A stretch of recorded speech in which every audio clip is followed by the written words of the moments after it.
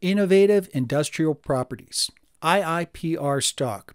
This is a REIT, and it's under attack from a short seller. And I wanted to kind of break everything down to show you what I'm looking at and why this is really kind of an interesting thing.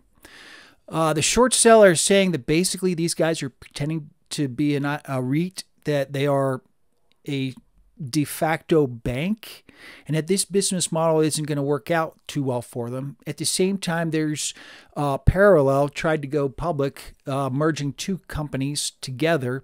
That failed, and the short sellers are starting to attack because of that. They're saying that their position has degraded. Let's jump in the computer. I want to show you a couple of things just to kind of put everything into perspective, and maybe you can see what I'm seeing, and maybe it's not so bad. Let's check it out. All right, first thing we see here is IIPR. It was trading about 200 bucks, down to 150, down 50 bucks off 200. That's about a 25% drop. That's decent. Now there's two things here. Number one, is this investment thesis, the short selling, is there merit to that? Number two, which I'm going to chime in on this one, what about interest rates going higher? The thing is, interest rates going higher would slow down the pace of real estate, the price increases and things like this. So if these guys, Blue Orca Capital, did nothing, it's very possible that a lot of these REITs are going to go down anyway. So they may be kind of bringing everything together at the same time. But at the same time, I want to kind of chime in on that whole concept of them being a pseudo bank. Let's move forward just a little bit. This is IIPR that we're looking at. This is the Dow Jones REIT, sort of an index. And as you can see, it is significantly outperformed the other one. Or has it? Here they are simultaneously on a percentage basis. And actually, if you look at it, the Dow Jones went up about 60%, whereas IIPR went up about 140% at its peak. And you can see right around December, right when we started having some real big concerns over interest rates, both the Dow Jones REIT and IIPR came down significantly. So when you look at this chart here, granted, over the past couple of days, IIPR has dropped significantly, but it was actually outperforming the Dow on a percentage basis. So I'm not exactly certain that when you look at those first charts, if you don't bring them together simultaneously, you don't actually see the full picture there. Now, what is a REIT? And this is important. A REIT is a real estate investment trust. It's encoded in tax. It's an investment vehicle that can invest in basically one thing, real estate, period. But what type of real estate? It could be apartment buildings, office buildings, whatever. It's real estate where you're getting revenue from either rents, mortgages, interest rates from mortgages, things of this nature. All right, they're allowed to invest in real estate. Treasury and cash is pretty much the limitation. 90% of the profits must be returned to the investors via dividends. So that investment vehicle basically dictates what a REIT is. IIPR operates under that. Now, one of the things that IIPR does, and I have no problem with this, I see this as just a function of them being a REIT, they specifically target cannabis stocks or cannabis companies. They'll walk up to them and say, listen, your $1 million building out there, we'll buy it from you for $1.2 million. So you're going to get a 20% increase. We're going to overpay for it. But we're going to be your landlords, and we're going to get anywhere from 11 to 14% yield on a rent basis for a long-term lease. You can do whatever you want with that 200 that we kicked up over the value of what your property is actually worth. Now, will that investment thesis fall apart or degrade, as Blue Orca Capital likes to call it? Maybe, only if IIPR's portfolio, the whole thing, kind of falls apart. But they have plenty of business that's actually doing well. Now, of course, there's the Parallel deal. my assumption from what I've read about Parallel is they're not going bankrupt, that they went out there, tried to do an IPO, merging two companies and said, we're just going to be a $1 company, this, that, the other thing. Investors balked and said, no, we don't see it. Because of that, they didn't go IPO. They didn't merge. There was two companies that were trying to merge simultaneously. And because of that, this is one of the foundations where Blue Orca is sitting there saying, yeah, you guys aren't really going to do well in the long run. But this is such a small, IIPR has like $1.3 billion in assets, something like that. They're run by two separate individuals. If you go to their website, you can read some information on these guys, real brief, who've been in the industry for a minute. It seems to me they're doing pretty well. The company is profitable. In fact, at these prices, you're getting a yield of about 3%, which is pretty good when you consider the 10-year treasury is just about 2%, 2.5% right now. So you're beating the 10-year yield investing in real estate. And here's something I want to chime in on. What do we all know about real estate? They just don't make it anymore. Real estate continues to be one of the best investments you can get involved in. If you look historically at REITs, if you look at historically at dividend producing income, things like this, REITs is one of the best investments you can make. So when you have a company who's targeting cannabis companies who initially may need a lot of upfront cash, they bought everything they could. They raised millions and then went too far. All right. So now they're sitting on a whole bunch of equity.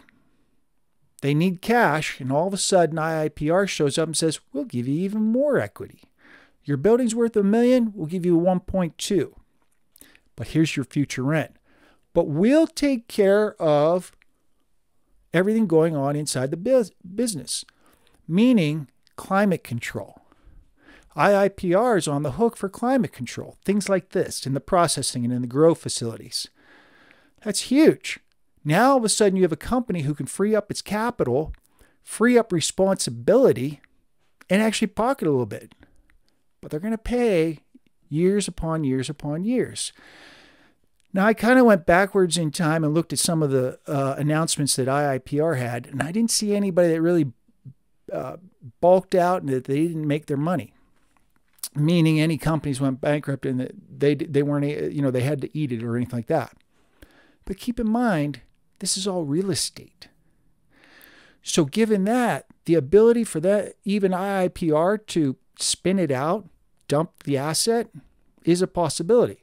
So it won't be a 100% loss on that one particular building. They may take a 10, 20% haircut. Big flippity flip. They're making 11 to 14% annual yield off of rents. They can take a hit every once in a while and still be profitable. But then there's the interest rate situation. When we look at the charts, you can see that there was a drop in both IIPR and the Dow REIT. The Dow REIT is basically an index of REITs. Interest rates, as they move higher, is going to slow the pace of real estate acquisitions. Real estate prices are probably still going to go up, but not nearly as fast. Then maybe they do take a small dip, but eventually real estate continues forward. So even if IIPR or any REIT sits on a loss for a moment, it'll only be a couple years before the acquisition price that they took is gobbled up by advances in prices. So when IIPR walks up to a company and says, fine, we'll overpay today, but you're going to overpay to us for about 5 years, maybe 10. IIPR isn't really sitting on any losses anytime soon because, look at the price of real estate over the past few years. It is skyrocketing fast. Granted, interest rates are going higher. That will address that one particular issue. Still, all IIPR has to do is just hold out for a little bit, and they'll get there. In the meantime, you see a lot of companies that are, a lot of these cannabis companies just raised a bunch of cash. There are some very healthy cannabis companies who are refinancing as time goes through. over the past, say, 12, 18 months, a lot of debt refinancing has occurred. These companies are not, generally speaking, hurting in that regards. Yes, granted, there's some OTC smaller cannabis stocks that are taking it. They bit off way more than they can chew, and they need cash. But that's not True Leaf. That's not Green Thumb. Curaleaf? Nope. Given that, I don't see Blue Orca Capital's thesis that they're acting like a pseudo bank and it's going to erode really being all that valid. Like I said, it seemed like an investment thesis that was desperately searching for a rationale. Nonetheless, I could see all REITs falling in price simply because of the future interest rate outlooks. Blue Orca, if they would have said just that one thing, yeah, we see IIPR coming up. They're a little overpriced. Look at them compared to the Dow, just like I put these charts up here. They're a little overvalued comparatively. We think the price is going to come down somewhat.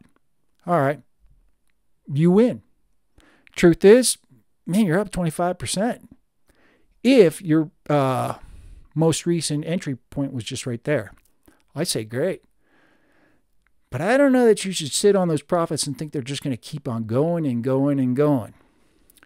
Because IIPR is profitable. They're getting yields of 11 to 14%. Someone who's savvy, remember the two guys running this show at IIPR, they've been in the business. They know people. One of them sold one of his companies to BlackRock or somebody like that. I'm like, okay, these guys are known. They could easily pick up the phone and say, listen, we're a steal. Step in, buy a bunch of stock. We'll issue you some new stock or whatever, warrants, options, whatever. They could raise some capital real fast. They could do whatever they need to do. They could get acquired and raise capital. And all of a sudden, this stock price goes through the roof. Blue Orca, they're nailed to a wall at that point. Nonetheless, I don't see what IIPR, their business model, I don't see this as being a pseudo bank. All sorts of companies kind of do this thing to individual homes and stuff like this. They'll give you loans above the purchase price so that you can remodel, things like that. This isn't unheard of. That's basically the same thing that IIPR is doing. Then there's that one final thing, cannabis federal legalization. IIPR is already profitable. What happens if we get cannabis federal legalization?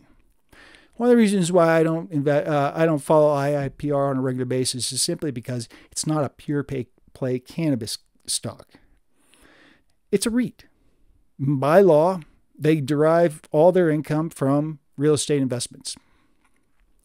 I want to get involved in pure play, hands-on. I want to see that growth. That's what I focus on. I got about 105 companies on my website that I'm following on a regular basis. I don't need to look elsewhere. Guys are always like, you should look at this one. Why? I got 105 companies. I don't need 106. Given that, with federal legalization just around the corner, that just solidifies the business plan of every company that IIPR is involved in. So while Blue Orca could pull off a pretty nice trade, and it looks like they might be up about 25%, I don't know that they should sit on that and think that they're going to get another 5, 10, 15, 20% more. I don't see IIPR crumbling. In fact, this might be a buy on the dip moment. If you like my content, so I want to say thanks for hitting the like button and following. We'll see you in the next video.